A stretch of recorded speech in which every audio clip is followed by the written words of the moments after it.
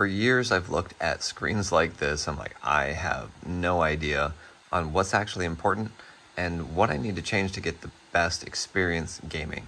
So I'm going to go through some of that with you. I'm going to show some demos, and I'm doing this on an Asus ROG Flow Z13. This is a 2023 model. It has the 4050 graphics card from Nvidia, which is great if you know what to adjust and how to set it up. Okay, so let's go ahead and go over this. And I'm going to talk about a couple different things here. First thing is this right here, the refresh rate on this device, 165 Hertz. This is fantastic, and you want to make the most use of this as you can. This is going to allow the game to play buttery smooth, but there is a point at where this is no longer the biggest priority. So here's what we're going to do. We're going to be looking at the resolution, the upscaling method, Nvidia DLSS, upscale quality, the graphic settings here,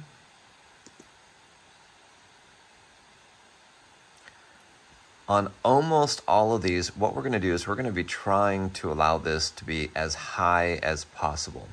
We want all the pretty bells and whistles. In all the games that I show you here, which is going to be about 3 or 4, we're going to be looking at keeping these at ultra settings, and then what do we adjust over here to make this play as enjoyably as possible. Now this device has a resolution of 2560 by 1600. If the screen is not 2 inches from your face, this is not the best resolution to play in. Nvidia DLSS, this is actually upscaling this lower resolution, but if the resolution isn't set lower, this isn't really going to be doing what it's supposed to be doing. Look at this quick example in Tomb Raider. You can see we have 1600 by 1000 and then full resolution on the right. Really hard actually to tell a big difference. Yes, it's a little crisper, but not much. So you need to turn this down for this to be useful. Now the 4050 also has frame doubling, which is not available in every game. Let's go ahead and apply these settings. Yes, we're sure.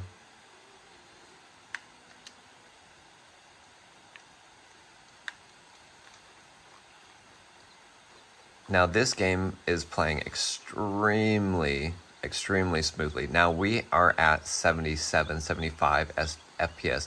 This is actually our target. So when you're gaming on a device like this, it's nice to be at over 100 frames per second, but is that actually going to make a difference when you're playing? Not really. Our vision is hard for us to understand anything higher than 75 to 90 FPS. Now, yes, some people can tell, but most of us cannot. What your goal is keeping this above 60 at all points. All points in the game above 60. Below 60, you're going to start to feel the difference. It's not going to feel as fun because it's going to be a little laggy in the response between the controller and what you're seeing on the screen. So keep this above 60 and then turn the other settings as high as you possibly can.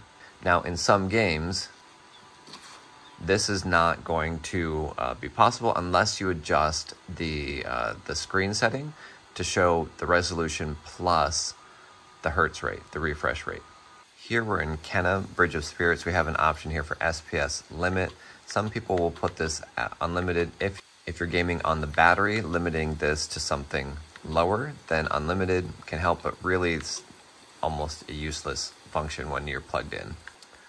Ultra performance, if you're getting FPS higher than 90, you might want to turn this over into quality so that you're getting a better, crisper image. DLSS sharpening, dynamic resolution. Here again, we have this set to lower than the maximum resolution.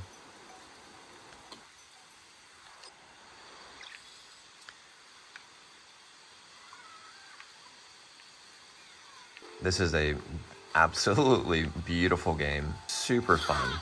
Love the animation, love the way that the plants move around you when you walk through them. This is how I think a game should look. Awesome art style. Wow.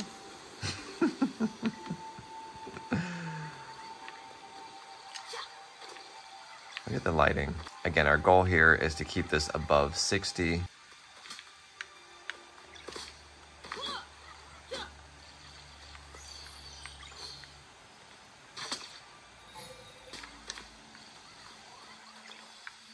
DirectX 12 versus 11 doesn't always improve performance. You just need to test this one. Here, this is actually really important.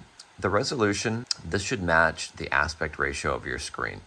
So if your screen is 16 by 9, then you should not be using 1920 by 1200. You should be using 1920 by 1080. That means that those numbers are divisible by 16 and divisible by 9. So you want this number, so a number like 1920 by 1200. If you're using a Surface device that's a 3 by 2 aspect ratio, that would be 3000 by 2000 pixels, 1500 by 1000 pixels, 2100 by 1400 pixels. Something that's in that same ratio between the two. So divisible by the same numbers. Here, our screen is not. This is a 16 by 10, so 1920 by 1200. As close as you can get to that same ratio, that's your goal. And a lot of games will actually populate resolutions based off of that. But pay attention, you don't want your screen to be squished and really narrow or super wide and pulled in at the sides. That is not ideal. All right, let's look at one more game. This is still one of the most beautiful games in my opinion. Super fun too. There's the hub, dead ahead. Shit, Carmine is definitely in trouble. Again, you can see that we're floating right above 60. Okay, and our settings here. So our quality here is set at custom.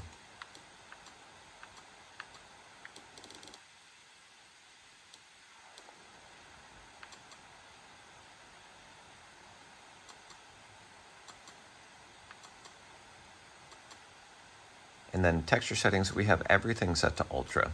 Again, this is our goal. We want ultra quality, and then we want to be able to see the quality, which is where the DLSS comes in. Looks like we gotta cross to the other side. Now looking at this, it's really difficult to see the difference in detail quality between these two resolutions. We just bumped the FPS up about 20. This is going to make a difference. Damn it, Swarm's taking down our condors too. Yeah, I bet that goddamn Swarm man brought it down. Every condor wins makes fewer rings.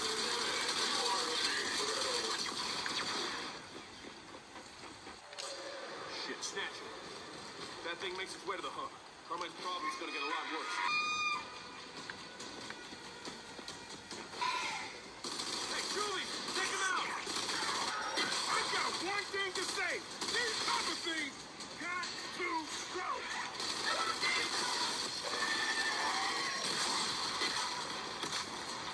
That's one down. Delta, Carmine's back on comms, patching him through. All right, so when you're looking at a game, those are the different things that you want to be looking for. Look at changing the resolution a little lower so that you get above 60 all the time. If you're up towards 165 on this machine, that's great. However, it may not be worth increasing the FPS if the refresh rate isn't set to match.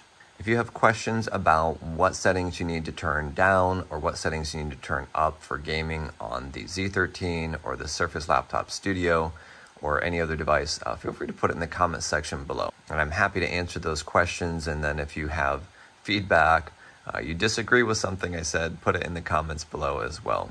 Are you guys happy gaming? And I'll see you in the next video.